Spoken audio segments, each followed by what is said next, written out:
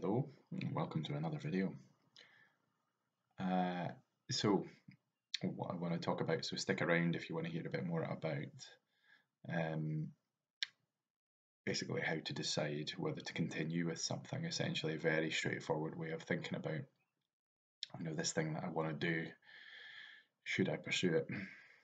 And it's something that I've used over the years, and it's really just as straightforward as um, taking a pause, making a bit of space, trying to work out how much do you want it, I guess, is one aspect of it. But I never found that all that helpful because there was lots of things that I wanted to do. There's still lots of things that I want to do. But how do you figure out whether to actually take any steps towards it? And really for me it came down to what are you willing to what are you willing to put into it? I don't want to say sacrifice, but now maybe that's the right word. I don't know. I'm quite kind of sensitive when it comes to not sensitive, but I'm never actually going to get to the end of this video because I'm going to struggle to find the right words. But I'm quite particular about the words that I use in terms of the meaning that they have. And there's something to do with the way my brain works, and also just the coaching as well, because that's one of the key things I use a lot in coaching is like picking up on the use of language that's used, and I do it to myself all the time, and it's both a blessing and a curse, but it's actually quite good when it comes to coaching sessions. So yeah, what are you willing to put into it? What are you willing to sacrifice? How much effort and energy are you willing to put into it? So if I think back over my, kind of teenage years, adult life so far, professional career so far, spare time as well. I can think of a lot of different examples where I've thought of, there's tons of stuff that I want to do. I'm very much that kind of person. Of there's so much that I would like to do. I think now I've got to what could probably be described as middle age now, and realize that I'm not going to be able to do all of these things. And so I'll come back to how I rationalise that a little bit. But that is an important realization, is that you won't be able to do everything. So you do need to have some kind of filtering mechanism for how you figure out what you do actually want to do and how much effort you're willing to put into it. So even things like I haven't really talked about this much on here. I've alluded to it in recent videos, but I didn't really know what I wanted to do when I was a kid. There's a lot of different reasons for that, but I kind of drifted along a little bit. I did not too badly for someone who was drifting and not putting, didn't really feel like I was putting a lot of effort in because I didn't know what I wanted to do. So I kind of drifted towards science, and then I did science at uni. And then halfway through uni, I realised that I could go to medical school, and that I realised I was academically capable enough of doing it after getting some very mediocre grades at school. And then, kind of the rest is history after that, I guess.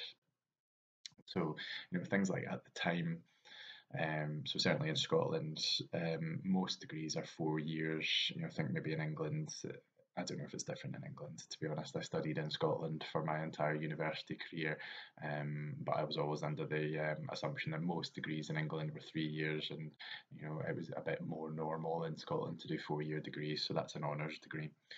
So I did an honours degree in science, graduated from that with the grades I needed to go to medical school, and then I did a full 5 years at medical school. So that's 9 years at university. So that was probably one of the first times where I had to actually kind of, but before then it was always go to school, then go to uni. I was encouraged to go to uni to get a degree because once you've got a degree, no one could take that away from you. It's maybe a little bit different now in the current economic climate and with how much it costs to go to uni these days.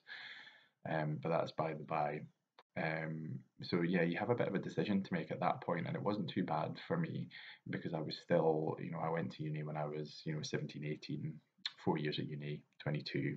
I'm going to medical school at the age of 22. I'm looking at graduating at 27, which isn't too bad really.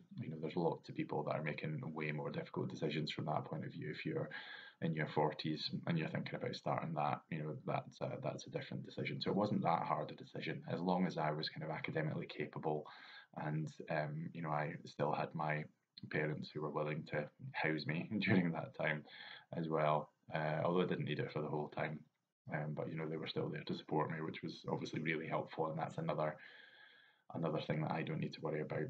But yeah, how much am I willing to put into it? And I was, early 20s, I was keen. It was going to be an amazing opportunity for me to go to medical school, open up a lot of avenues for me. So that's what I did.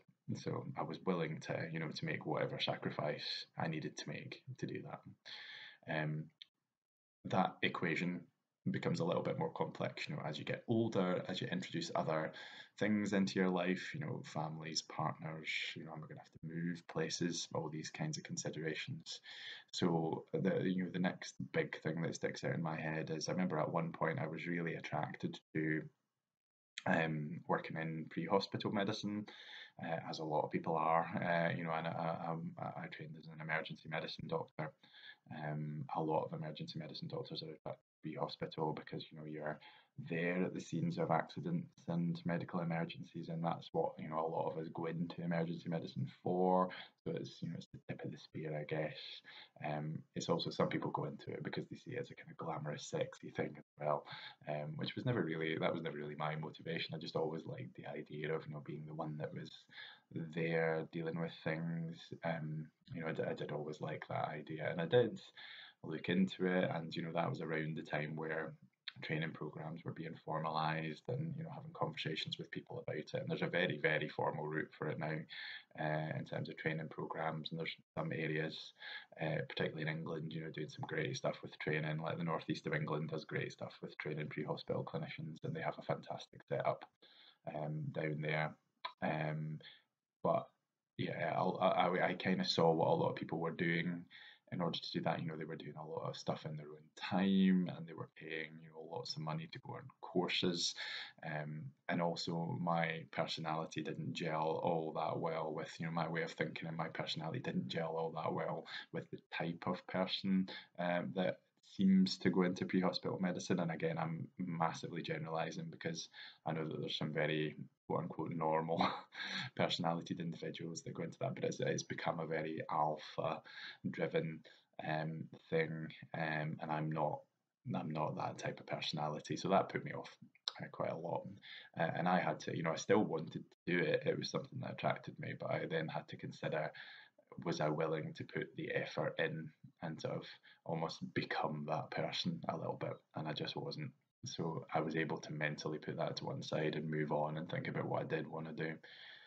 And then one of the next things I explored after that was sports medicine, and I did pretty well in sports medicine, and but it was a lot of traveling. It was a lot of time at weekends and stuff, and I even had the very great privilege of going to Taipei with the Great Britain team to go to the World University Games, which was a massive career highlight, fantastic experience. You know, a lot of these athletes are going to go into great things. I was working with some great people as well. Fantastic experience. Got to travel to Taipei, which is a country I probably wouldn't have chosen to go to. And then when I got back from that, I just finished training. I was just about to start my first consultant job. A bit of, I was a bit burned out as well. So I guess that experience in Taipei was great. It was exactly what I needed at the time. And then I was at a bit of a branch there, because really I could probably have pursued sports medicine a bit more aggressively at that point. But then it came down to, I had two kids, my other half. I was going to be working a busy job, potentially shift work. And ultimately, I just decided that I could either go all in and see what happens, or actually I could kind of go, actually I'm going to be busy most of the time anyway. I'm not willing to spend that amount of time away from my kids. I'm not going to have another opportunity to form a relationship with my kids, and ultimately I decided to step back from that as well. And now, 4 years, 5 years after that, my career's branched off again, and it's heading off in a different direction. But I'm happy with how things are going. I'm not having to sacrifice too much at the moment. I've had to make some compromises, but I think that ultimately that's going to be something that's going to pay off in the longer term. So yeah, I think if you're trying to decide, if you're on the fence about doing something, just figure out, what am I willing to put into this, and then that'll gauge it. So I hope you enjoyed that. Let me know what you think. Please share it, and I will see you in the next one.